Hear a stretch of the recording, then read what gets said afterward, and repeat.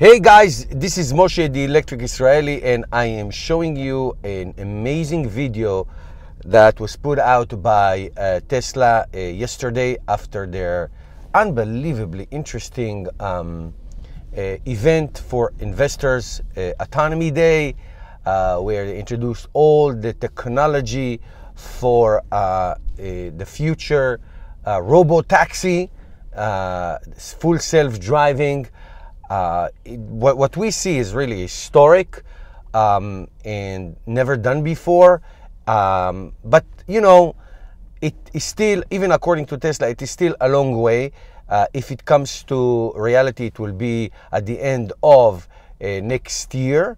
At the end of next year. Also, it depends with regulations, government regulations. It may not be available, you know, in all 50 states, maybe some states, maybe some regions, some municipalities, nobody really knows. But even just this demonstration shows the capabilities of this amazing technology that Tesla engineers worked on for 3 years. They're already, according to Musk, they're already working on the next gen, which is going to be 3 times better, and it's 2 years away. In other words, this technology is going to improve all the time.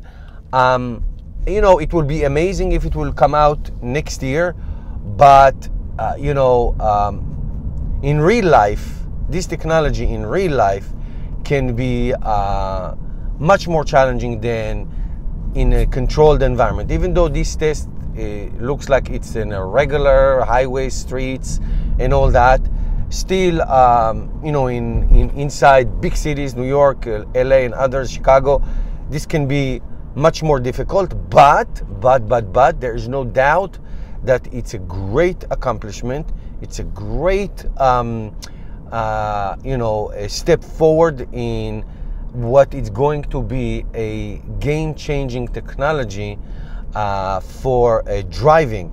Now, the opportunities for Tesla to capitalize on this in their own, using their own fleet, is unbelievable. As the opportunity for a Tesla owner like myself to leverage their car while the car sits in the parking lot, and to make it available for making money. Elon Musk says that you can add your car to the fleet. Tesla will take 20-30%, just like, I don't know, just like Uber or Lyft or something. Same idea, you know, an app, you order a car, the car comes. How people are going to receive it, how at the beginning, I'm sure there's going to be a lot of hesitation and resistance, but how people are going to be comfortable getting into a car with no driver, going in a highway or something. I don't know about that, but obviously there's going to be tremendous amount of bureaucratic hurdles like insurance and liability and all that stuff. So it's not as easy as it looks like in this video.